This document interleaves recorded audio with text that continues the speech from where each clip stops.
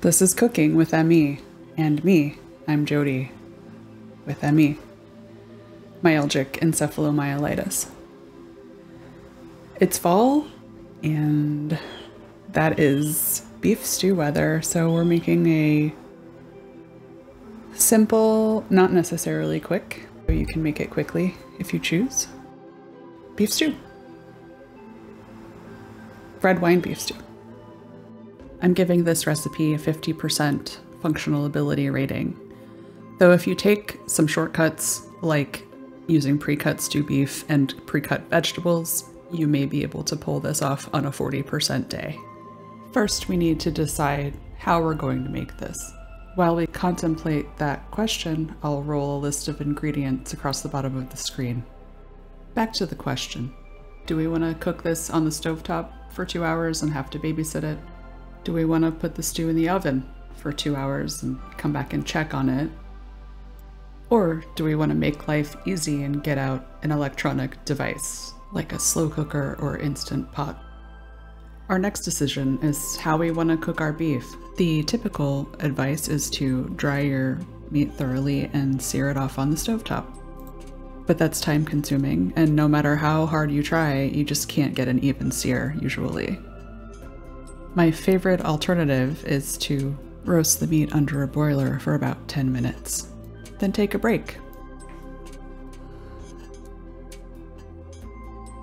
Upon our return to the kitchen, we find some beautifully browned beef that we can then just transfer into the pot along with its juices. Next, cut the vegetables into large-ish chunks and simply smash the garlic cloves to remove their peels.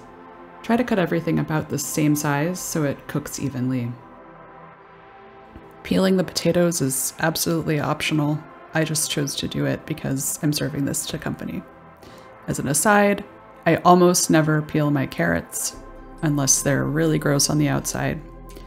It's a waste of energy and nutrients. You can just wash them. Anyway, just add your vegetables to the pot and take another break.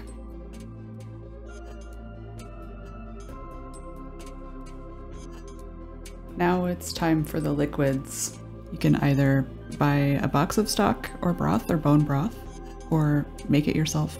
But I'm not gonna do that. I'm gonna use Better Than Bouillon roasted beef base, mixed into 2 cups of water. In addition to the broth, we'll add some tomato paste, which really amps up the heartiness of the soup with its rich umami flavor. Now for the wine. This is a use what you've got situation. If you've got a Pinot Noir sitting around, great, that's perfect. You have a cheap 4-pack of, quote, sweet red wine, go for it. If you don't drink wine, try unsweetened cranberry juice. If you do buy a full bottle of wine and don't use all of it and don't plan on drinking it, you can make ice cubes for later. Let's add a few herbs to finish this off. I'm going with dried rosemary, a couple of bay leaves, and some dried sage. You could also use a poultry blend, either dried or fresh. You're mainly looking for sage, rosemary, and thyme. In the Instant Pot, we will close the lid and either close the seal and pressure cook this for 45 minutes, or put the lid on, leave the seal open, and slow cook it for at least 6 hours, unless all your components are cut smaller, in which case 30-minute pressure and 4 hours slow cooking should be fine. If you've opted for the Dutch oven, once everything is in the pot, bring it to a boil, and then either simmer it on the stovetop for 2 hours, or put it in a 325F 160C oven for 2 hours, checking for liquid about an hour through, and most likely adding 2 more cups of water. Now go get on with your life and come back later to some delicious, hearty, homemade beef stew. Serve it with some crusty bread, maybe even a salad if you like that kind of thing, and enjoy. I don't know about you, but I had some leftover stew, so I decided to transform it into kind of like a pot pie cobbler type thing. I stored the leftovers in this low flat container so that I could do this easily while saving a dish.